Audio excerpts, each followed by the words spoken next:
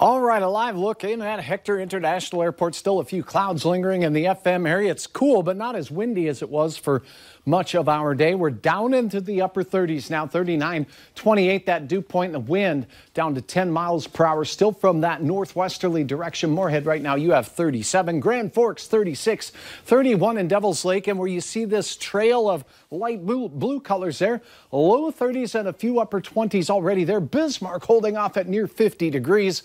It is 30 in Baudette and 36 in both Detroit Lakes and Fergus Falls.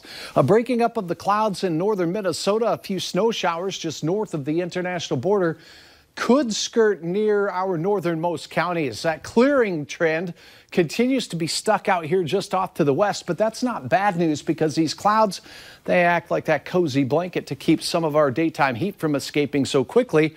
And that's a good news sign for overnight low temperatures. More on that in a second, but taking a look at what's going on with our jet stream, the upper level river of air, if you will, that is right now flowing as you see this trail of clouds up into parts of northern Canada and then diving south right through the Fargo area here.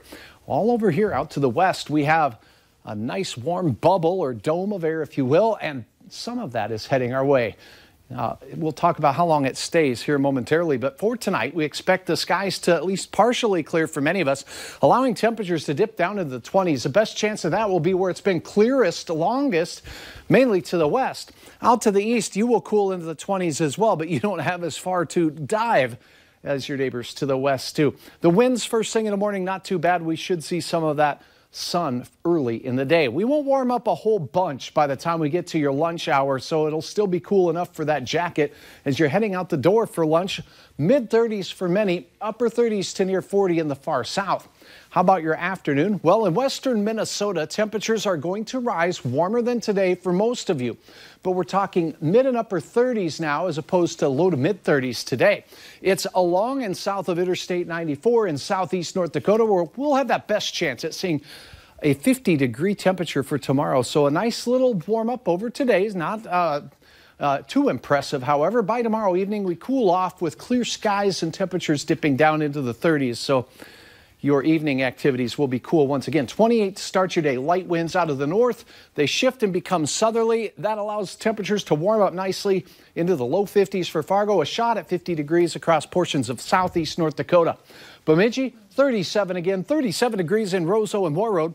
41 for Detroit Lakes and Fergus Falls in the mid-40s tomorrow afternoon.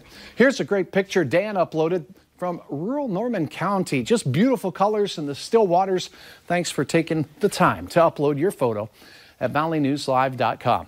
Now let's take a look at the real great numbers. As we start out our Thursday, temperatures will be in the 30s, but we are on our way to the upper 60s for many in the south.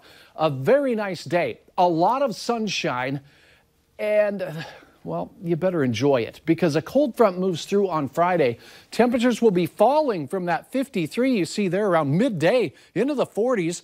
And if you are heading out to do some tailgating, have that coat. It'll be breezy. 32 degrees, pardon me, first thing in the morning. It's hard to say. Yeah, and then 44 degrees for Saturday's high. We warm up a little bit to close out the weekend, but boy, Thursday sure looks nice. Yeah. Sure does.